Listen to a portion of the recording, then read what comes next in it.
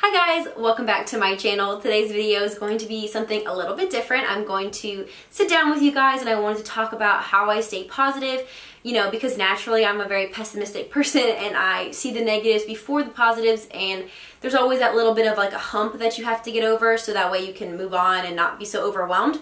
So I've written down a few things in my notebook about some of the things that I want to touch on. So without further ado, I don't want to make this video super long and rambly, so let's just go ahead and get into it. Okay, so before we get started into the tips that I've written down, I kind of want to just talk about like what being positive is to me. Now I know a lot of people have different, definitions of what positive is, but I think that the misconception of being a positive person is that you're happy all the time, and that's just not realistic for the real world. It's not going to happen. So lowering your expectation that being a positive person doesn't mean that you have to be positive all the time. It just means that in certain situations that you find a way to have a good attitude about something, or to find something that is positive and kind of focus on that instead of focusing on the negatives and letting it overwhelm your whole life. So I kind of want to jump into my tips, and this is something that I've learned over the last year or so, especially in the last like 6 months, I would say. And the biggest thing that I have found that really helps me stay positive is taking time out of my day to do stuff that makes me happy. So for those of you who don't know, I am an athlete at Alabama and I'm a full-time student, so there's a lot of things that I have to get done. I have very little time to do stuff other than, school and my sport. So I've learned in the last, 3 or 4 months that I have to take time to stop, sit down, do whatever it is that makes me happy. Even if it's just like sitting down and filming, I really enjoy kind of doing this and getting better at it, and I like it. So once I do that, once I've taken an hour, 2 hours, or whatever, 30 minutes to do whatever it is that makes me happy, I find that I have such a more positive outlook on the tasks at hand. So if I were to just gone to school for 3 hours, went to practice for 3 hours, came home, went straight into homework or went straight into work or whatever I needed to get done, then I would be miserable and I would be sitting around at 10 o'clock going, wow, the whole day is wasted. I can't do anything. I didn't do anything that made me happy today. And sometimes, like, let's be real, sometimes that happens and you don't really have a choice and you have to get things done, and the day was filled with things that you didn't want to do, but that's just the way it is. So, but on the days where you can make time, make time. I posted this a little while ago on my Instagram, my lifestyle Instagram, which is just at honestly Angelina, and I talked about how I had had a really bad day and I had taken an hour to go out and do what I wanted to do, and I was a little bit creative. I tried to film a video and I took some pictures with my sister, and I just had time to myself to do things that made me happy instead of, being super miserable and having a rough day and then going straight into homework. I would have probably procrastinated and done nothing that had to do with my homework, or the assignments that I had to get done I would have done with like probably 70% of my full energy, attention, and focus. So once I had done that, I was able to go into my schoolwork with a positive attitude, thinking, because I already did what I wanted to do. I took time out to do it. Now I can zone in on these things and get those done.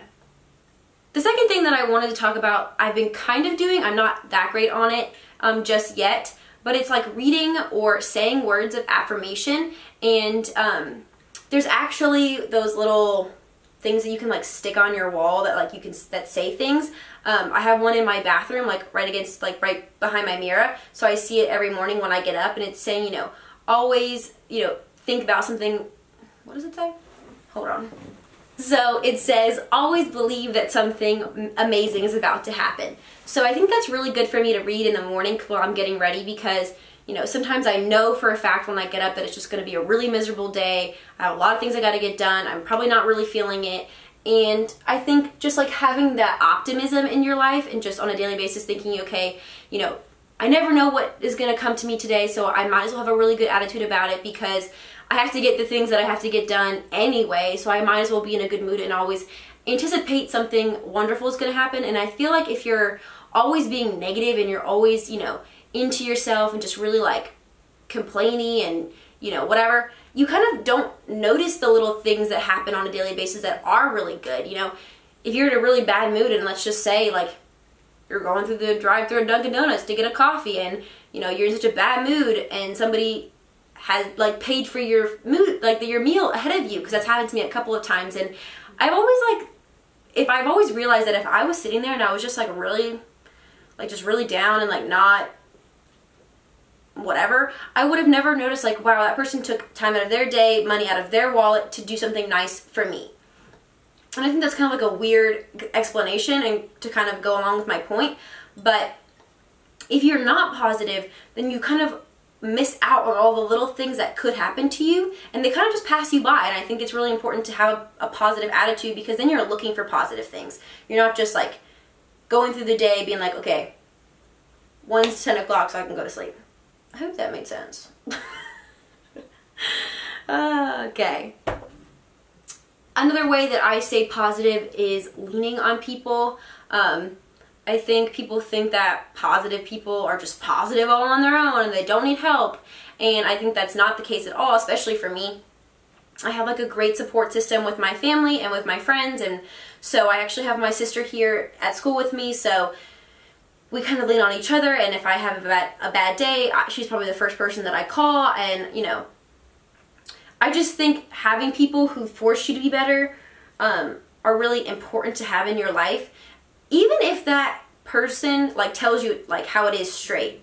So let's say I'm having like a negative attitude about something, and I pick up the phone, I call my dad, and you know, he just tells me like, I gotta just get it together. Like, you need to suck it up, buttercup, and just go get whatever you need to get done, and move on with the day, and then you can be happy afterwards. But if I'm sitting there and I have a friend who's just like, you know, I'm upset, I'm miserable, and I'm complaining, and they're complaining, and I'm complaining, then we're just kind of doing this back and forth thing, and nothing actually gets done. Okay, so I want to, just put this over here. I haven't even finished my coffee from this morning. I want to go into my Pinterest, and I have like, everybody knows that they have like quotes saved on your Pinterest board, or at least I do. So I like looking at these sometimes when I'm just in a really bad mood, or I just need a little bit of encouragement. So I'm just going to read a couple of my favorite to you guys. The first one that I pop up that I really like is, it says, "Believe you deserve it and the universe will serve it." And I think having a positive attitude and putting positive energy out into the universe, it has like a boomerang effect, and it'll come back to you. So, you know, they always say like karma is a whatever, and everything that goes around comes around. So they mean that too in like positive terms. So if you were to be positive and then you are to put positive energy out into the world, or you do something nice for somebody, now that doesn't mean expect something nice in return, but know that positive energy attracts positive energy. Okay, and a lot of these are like not super deep, they're just kind of to the point, but these are some of my favorite ones that I've pinned. And this last one is, "Positive thinking evokes more energy, more initiative, and more happiness." So just being positive, I think overall is just good for your health. It's good for your career, it's good for your relationship, it's good for your own self-love. So being positive, there's a lot of good things. It's not the easiest thing. I will be truthful. It's not easy to be positive, and sometimes we all fall short of being positive. We're all human. We all make mistakes, and that's okay. And I'm not here to tell anybody that they have to be positive all the time, because I know I'm not. That's it for this video, guys. Please let me know what you guys think of more of these sit down like life chit chats. Leave that in the comments below if you guys enjoy those kinds of things. Please don't forget to subscribe and like this video, and I'll see you guys in my next one. Bye!